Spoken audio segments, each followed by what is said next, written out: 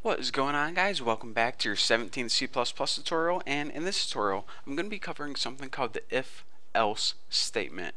Now let's go ahead and first I want to build a basic if statement because an if-else statement is pretty much like an enhanced if statement. So let's go ahead and use the knowledge or the information that we learned in the last tutorial and build on it. So let's go ahead and make a simple program.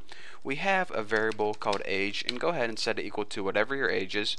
Now go ahead and make a basic if statement. Now if you remember from the last tutorial, all an if statement does is it runs a simple test. If that test is true, it runs a bit of code. If that test is false, it doesn't do anything. So let's go ahead and test age. Say if age is greater than 60, let's go ahead and say cout, wow, you are old. So if the user is over 60, let's go ahead and say you are old. And now let's go ahead and end that line, run this program, and see what we get. We get nothing, and that is because I'm 24, so this program does nothing. But you build this program, you show it to your boss, and you're like, hey, where's my raise? And they're like, wow, this program is impressive and all. However, wouldn't it be nice if we could give a message to the user no matter how old they are? What if instead of skipping this if the test is false, let's give them an alternative message like, if anyone's over 60, we're going to tell them they're old. If anyone is under 60, we're going to tell them, hey, get a job. So you're saying, alright, I suppose I could put another if statement and then write age is less than 60, but you know what? That isn't the best way to do things. I'm going to show you guys something called the if-else statement.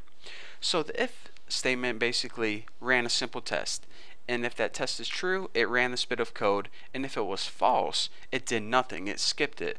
But now we want to say, alright, else if the test is false, then we want to run this bit of code. So either way, it's going to run a bit of code either way. If it's true, it's going to run this bit of code, and let me just go ahead and copy that. If it's false, it's going to run this bit of code. But let's not put wow, you're old for either one. If they're under 60, let's go ahead and write you are young, get a job. So now when we go ahead and run our program, unlike before when it says alright, since this test isn't true, I'm just going to skip it. It says alright, this test isn't true, so what am I supposed to do if it's false? Well, I'm supposed to do the else. So let's go ahead and, enough of me talking, run it, and it says you are young, get a job. And of course, if the user is like 87, we run the program and they say, wow, you are old. So now you can see, instead of just having a basic if statement where it was either run a bit of code or do nothing, we now have the option of something happens for true and something happens for false. So now either way, your computer program is going to do something.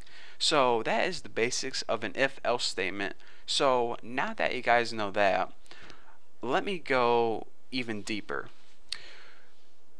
I said that you can go ahead and run a line of code inside an if statement. Well, you can also run multiple lines of code just by putting them under each other. So if we go ahead and we copy this, we can go ahead and paste it, paste it, paste it. It doesn't matter. You can go ahead and run it 4 times as long as it's in between those braces right there. So we're saying, alright, what if I wanted to do something like this? What if not only I wanted to check if they were over 60, but if they were over 60, I wanted to check if they were over 100. So let's go ahead and do that. So what I want to teach you guys now is that inside if statements, instead of just running simple lines of code, you can also put additional if statements. This is called nesting if statements. So let's go ahead and say if, and remember, this code is only going to run if the user is over 60. So now we want to test if the user is over 100, and then we're going to write cout, why are you still alive? I know this is harsh, but hey, just trying to get the point across. So now let's go ahead and we'll run this bit of code right now. So our program is going to say this, alright, if the age is over 60, which it is, I'm going to run this bit of code right here. And in this bit of code, I'm going to test if the user is over 100. Well, they're not over 100, but they are over 60, so nothing's going to happen. So we're going to run this, nothing's going to happen. But say our user was 178. Pretty old, huh? Well, we're going to say, alright, is your age over 60? Yes, so now go here. Is your age over 100? Yes, it is. So now run this bit of code right here. And we're going to go ahead and run it, and it's going to say, why are you still alive? Because, come on guys, let's face it. If you're 178 years old, you should be dead. Just saying.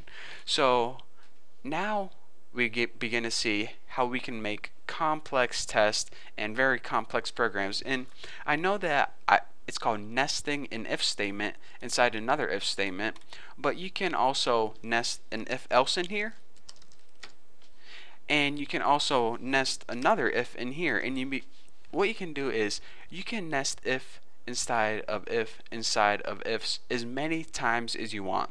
But say you wanted to test if the user was over 10, then over 20, then over 30, then over 40, then 50. Well, there's even a more simple way to do this than nesting 1,000 different ifs inside of each other, and I'll probably be teaching you that in the upcoming tutorials. But for now, what I want you guys to take away from this tutorial is, instead of a basic if statement where if the test is false, then it just skips the code, you can now add an else, and what this does is it gives it an alternative choice. And also, aside from that, you can also nest if inside other ifs. So that way you can basically test two things, and if two things are true, run a bit of code.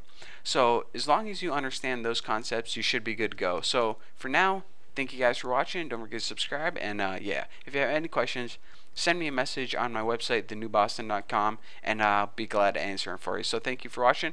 Don't forget to sub, and I will see you in the next tutorial.